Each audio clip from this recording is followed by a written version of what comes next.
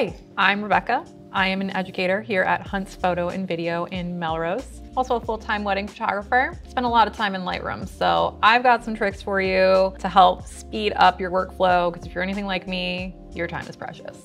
Let's dive into it. First thing we're going to talk about are hotkeys. Hotkeys are a really great way to help expedite your workflow when you work within Lightroom Classic. First set of hotkeys we're going to talk about ratings. We can give a few different ratings to photos. We can give star ratings, we can give color labels, and we can flag images as pics or rejects. So you could come in and click on an image and give a star rating right here. 1 star would be a 1-star rating, 2 stars would be a 2-star rating. But to help speed this up a little bit, you can use your keyboard. So key 1 would give a 1-star rating, key 2 would give a 2-star rating, and so on. If you want to undo a star rating, simply hit the 0 on your keyboard and you're back to that blank slate. So we're gonna give this image a 3-star. It's okay, I like it. And I'm gonna come over, hit my arrow key to the next image. Maybe I'll give this one a 2, it's a little redundant. Come over to this image, I'll give this a 3-star rating. But I keep having to click my right arrow key to move to the next image, which can be a little time consuming. So what I'm going to do is I'm going to turn my caps lock key on my keyboard on. And what this is going to do is this is going to auto advance to the next image for me without having to press that arrow key. So if I give this image a 4-star rating, you can see it just automatically advanced to the next image for me, saving me a lot of time. So we have star ratings, but what about color labels? Color labels are also really cool to use. So key 6 will give an image a red rating. Key 7 will give an image a yellow rating.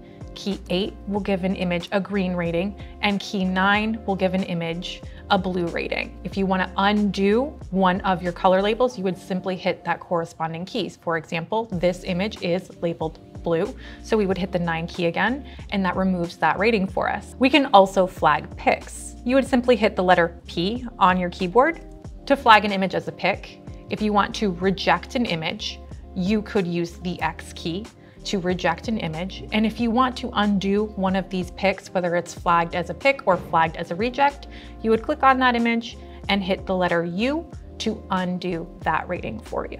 So the cool thing about star labels, color labels, or pics or rejects is you can actually stack them up. So you could have an image that is labeled red, but you could also give that a 5-star rating, and you could also flag that as a pic. So you can give color labels different meanings, you can give star ratings different meanings, and you can give flags and rejects different meanings. Now I've called my images, I know which images I like, which ones I don't like. So now how can I sort through those images? I'm on a Mac, we'll paste the PC version below, but if I hit Command L, I am enabling my filter library. And then if I hit my / key, now I have all of these options up here. So I can sort through different attributes within Lightroom. So I can see only images that have been given a 5-star rating, or I can see only images that I've labeled red with 5 stars, and Lightroom will filter that out for you. We're gonna bring this image into the develop module, and we're gonna start editing this a little bit. Now, the first thing I'm gonna do before I even start any of my editing is I'm going to turn on my J key.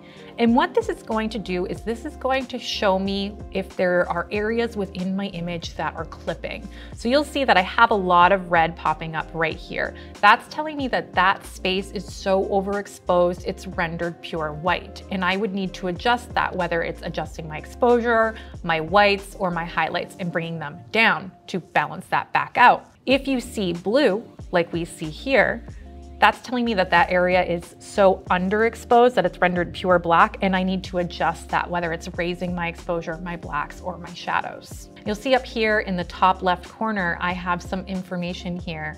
I have my file name, I have the date and time that I took this image, and I have the size of my file.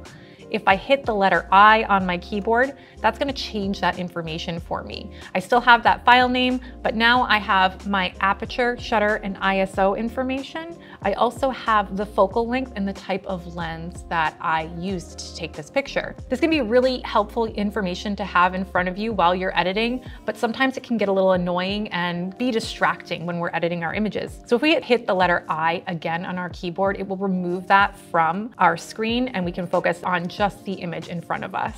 And that's it. Those are the hotkeys I have for you today. Again, my name's Rebecca. I hope you liked this video. I enjoyed talking with you. Come hang out with us sometime if you want to know more. I like this image. We're gonna give this one a 4-star rating. Oh shoot. What? You didn't reset it? Okay, I already said that. You can replace this with that, okay. Josh, thank you. Is that like more personality or like less dry? Like laughing at myself.